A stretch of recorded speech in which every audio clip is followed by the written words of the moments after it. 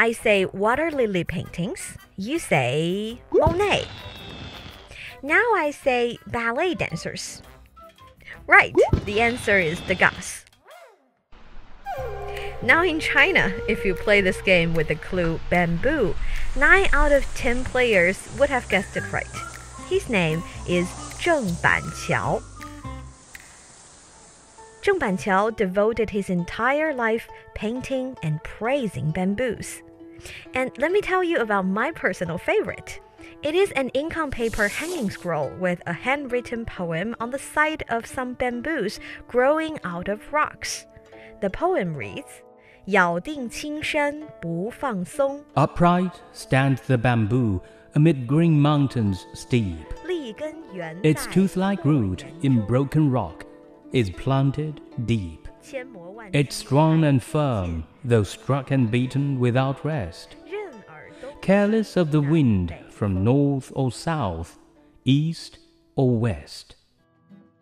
Through the vivid description of bamboos, Zheng Banqiao elegantly praised those who are determined and strong inside.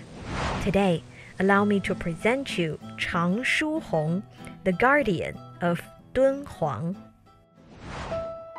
In 1935, Chang Shuhong, a promising medal-winning artist living in France, stumbled across a book showcasing some Dunhuang paintings and artworks, and was absolutely amazed. The man spent some 40 years documenting, preserving, and publicizing these ancient works in Dunhuang. He was not intimidated by the tough living conditions there. He didn't give up when his team was lack of financial support and most of his staff members found it impossible to carry on because of the sheer loneliness. Once, a friend asked him what kind of career he would choose if he came to this world again. He said, I'm not a Buddhist and do not believe in reincarnation. However, if there is an afterlife, I will still be Chang Shuhong. I'm going to finish the work I want to do for Dunhuang that I haven't finished yet. This is Chang Shuhong. Like the resilient bamboos, he took deep roots in Dunhuang, and no trials and tribulations ever changed that. 千磨万击还坚劲，任尔东西南北风.